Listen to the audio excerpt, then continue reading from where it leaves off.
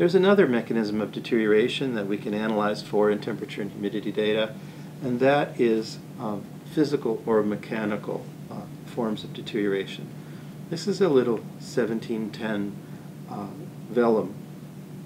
Vellum is also called parchment. It's a form of animal skin. It's a protein membrane stretched over cardboard and forms the covers of this little book.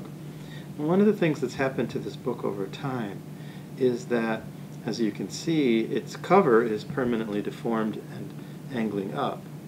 If this were a very dry day, this phenomenon of splaying, I believe it's called by the rare book librarians, would be exaggerated, and the cover would be even more open.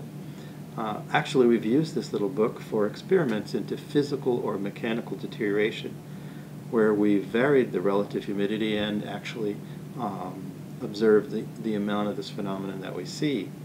In extreme cases, what happens to books like this under extreme dryness is that these stresses that occur in the binding could actually tear the skin of the binding right here at these stress points at the corners. It's unfortunately an all too common thing for rare book collections that have experienced prolonged bouts of winter dryness. There could be an opposite phenomenon of physical or mechanical deterioration due to prolonged high humidity or dampness. And that could cause permanent warps that one would see. The cover of this book is laying relatively flat, but in the cases of vellum or parchment exposed to prolonged damp conditions, then warps and deformations are quite common. So that's an example of the kind of deterioration, the category of decay, which we call physical or mechanical.